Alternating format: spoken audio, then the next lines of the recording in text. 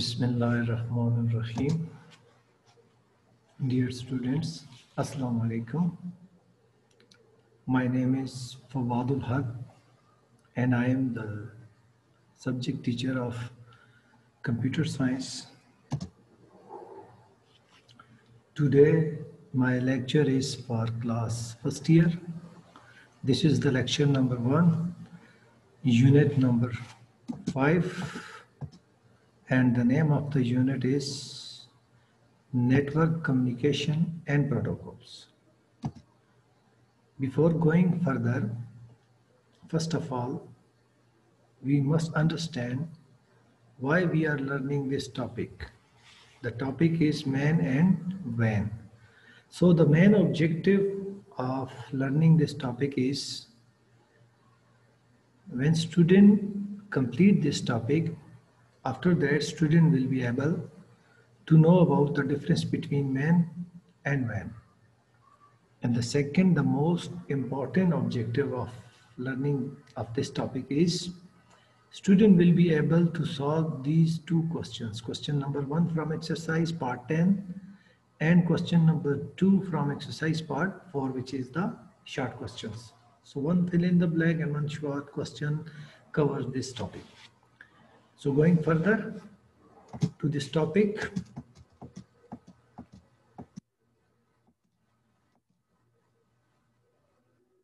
first of all, we are going to learn about the MAN. What is MAN? MAN stands for the Metropolitan Area Network. The first thing, dear students, you must understand that MAN is a network, a type of network. Just like we have learned about the LAN, local area network. Local area network we already learned from previous topic. That was also a network. Now we are studying about the MAN. The MAN stands for Metropolitan Area Network, which is the computer network which covers the area of metropolitan. So what is the metropolitan? A metropolitan area network is a computer network that usually span a city. The main thing about this topic, the main thing for the learning of this thing is what is the area of the metropolitan area network? The area is within a city. So MAN usually interconnection a number of local area networks, LAN using a high capacity backbone technology.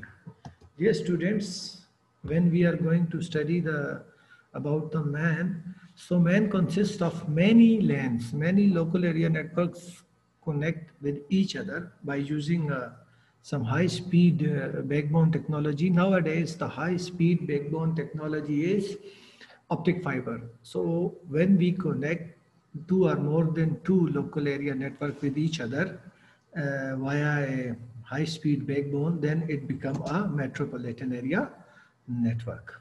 MAN might be owned and managed by a single organization. So this is the important thing about the MAN, that MAN can be owned by a single organization. It cannot be owned by the multiple organization. Usually it consists of the owned and managed by the only one organization. Metropolitan area network connects multiple geographical nearby lanes to one another over an area of up to a few dozen kilometers.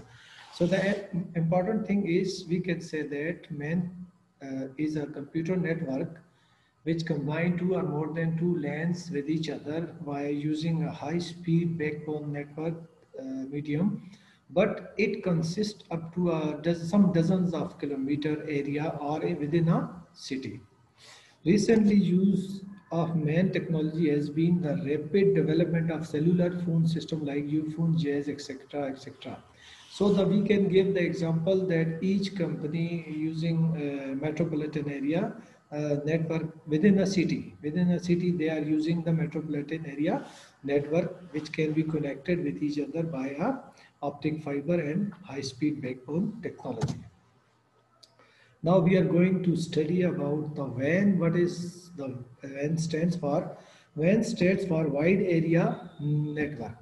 As dear student, the name shows about this network is, this is also a computer network, but it can contain, it can be a span about a very wide area, a large area network. WAN covers large distance for communication between nodes or computers. So anything you can see that when anything connected within a network is called a node. Either it can be a computer, either it can be a smartphone, it can be a camera, it can be printer. Anything when you are anything where you are going to connect within a network is called node.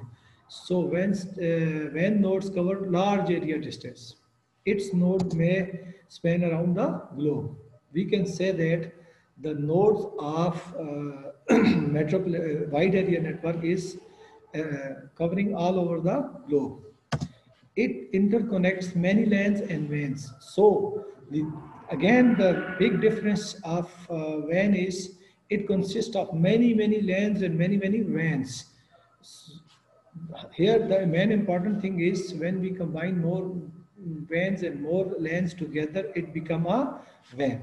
WAN uses optic fiber, microwave, satellite technology for communication. So WAN must use the many technologies within one network, like optic fiber, satellite, microwave, radio wave, etc., etc. For example, nationwide ATM automated teller machine user banking represent a common application of wide area network. So we can say that, and in every country and all over the world, we use automated teller machines, ATMs, which have been experienced by us in daily life, is using the wide area network WAN. The most well-known WAN is the internet, which covers the entire globe. So we can give the example of the WAN is internet, which cover the entire globe. Mostly WAN, like the internet, are not owned by any one organization, but rather exist under collective or distributed ownership in management. So we can say that WAN cannot be owned by a single organization. It can consist many managers, and many companies are owned by owners of the wide area network. So the summary of today's lesson is, as connected with the previous lesson, is we can see that we have been learned about the LAN, MAN, and WAN, and now the difference in short words we can define and we can differentiate between LAN, MAN, and WAN. The simple difference, the very simple difference is here. The first thing is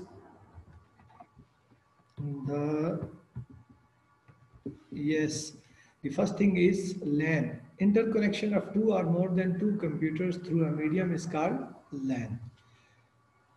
And MAN, interconnection of two or more than two LANs with each other is called MAN.